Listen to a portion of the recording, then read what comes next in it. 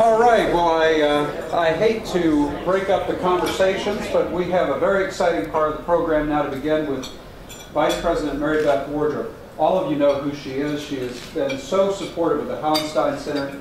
And in fact, the Hauenstein Center exists because Maribeth was friends with Ralph Hauenstein when she was at Aquinas as their lead development officer and vice president over there, and did a phenomenal job, by the way, at Aquinas, showing a lot of leadership in building up their endowment. She cultivated this great friendship with Ralph Hauenstein. When she came over to Grand Valley State University, she brought our dear friend Ralph with her. That's one of the things I will always feel indebted to Maribeth for that alone. Maribeth has been a community leader. She has been involved in higher education for 35 years. She's been in fundraising for decades, and she is really a pro at it. We are so fortunate to have her leadership here. When I was just in Naples with her in development and her team, I was impressed by all the statistics I heard about our development division. We really are the leaders in this community. And if you consider the fact that last year, and remember, last year officially began a recession. In that year, Maribeth's division was able to raise $28.9 million.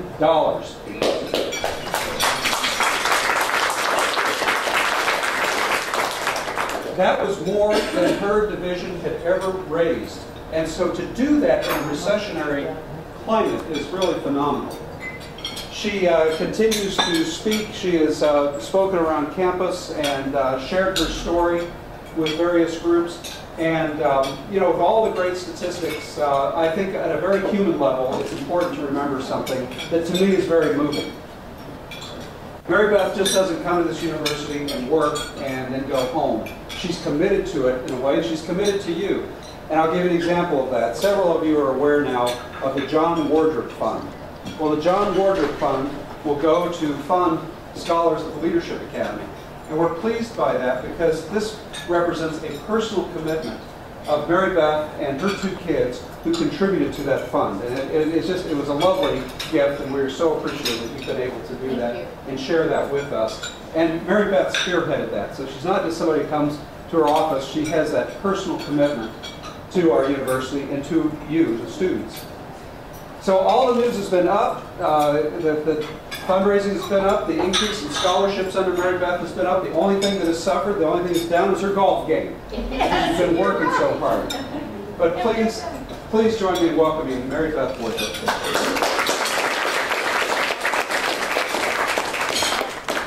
Okay. Selma, I need your help. Can you pass these on? Certainly. Thank you. I need one.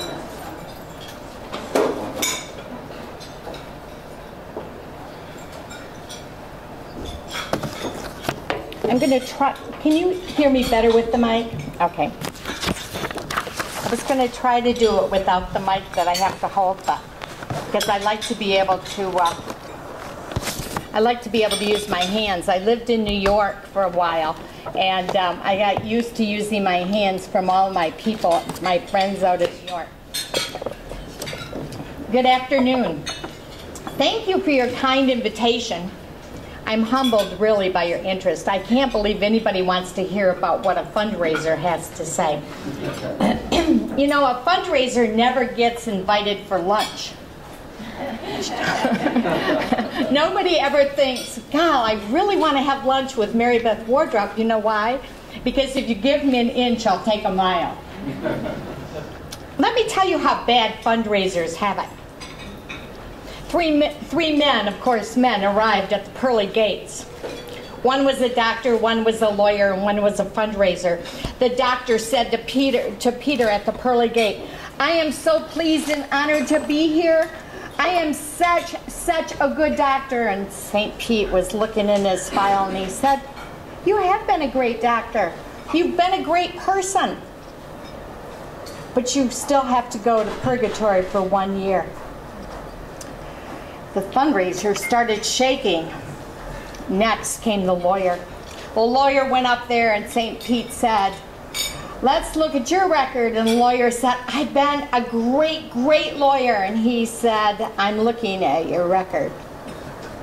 He said, "You've been a great lawyer, a great person, but you're going to have to go to purgatory for 2 years." The fundraiser is just shaking.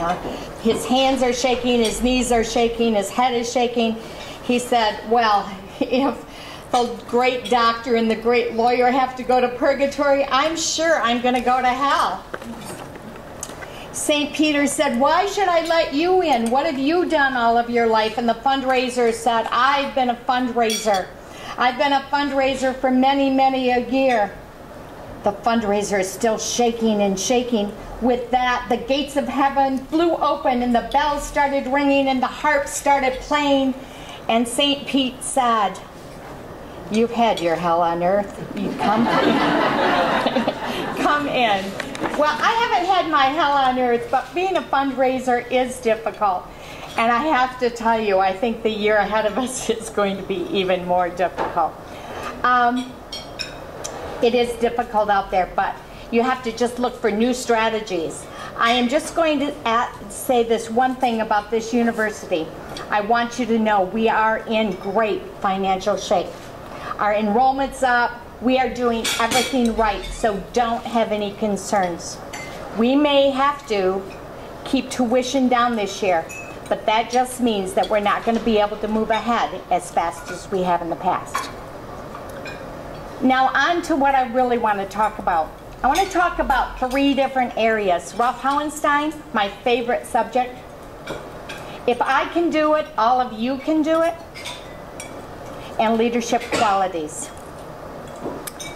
As you see by the handout, my pillars are faith, family, friends, and education. I have 3 pillars. I have values. I am a real common sense person. And if I can't do it by common sense, I do it by hard work.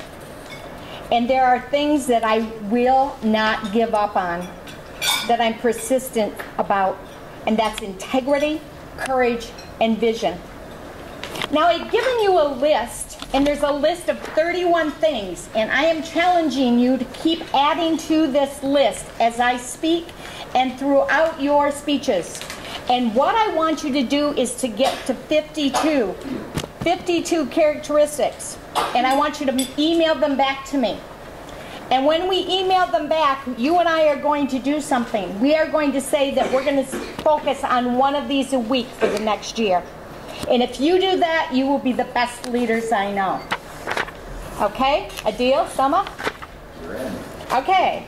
Ralph Hauenstein. This is my favorite subject. Once in a lifetime, you meet a man who makes a difference in your life, in your city, in your country, and in your world, and that's Ralph Hauenstein.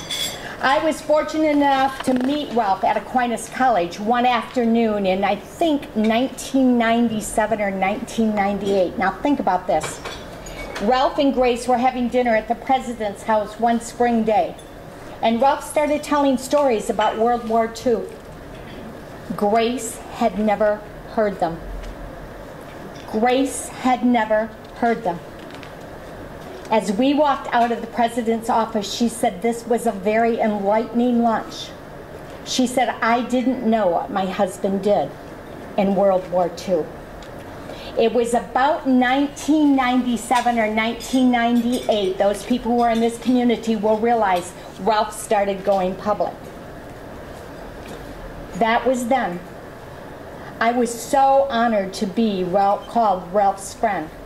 Ralph is a man of character, charisma, competence, confidence, and courage. Now write those down. Those go on the list. Some of them aren't on there. He was a good friend at Aquinas College. He was a good friend of mine, but I left the college in November of 1999. I was offered a position by Don Lubbers here. And I was really pleased. And I was sad to leave some of the donors at Aquinas College, and I was very sad to leave Ralph Hauenstein. I would have never gone to bring Ralph here because of integrity.